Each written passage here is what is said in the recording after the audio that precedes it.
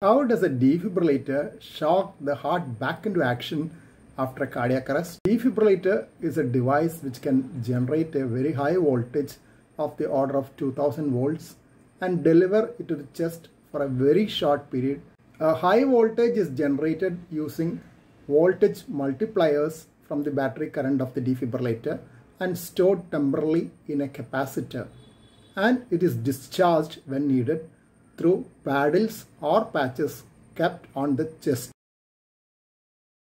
The high voltage shock abolishes all the abnormal rhythms of the heart and temporarily stops the heart. After that, the heart restarts with the help of its own natural pacemaker known as sinus node.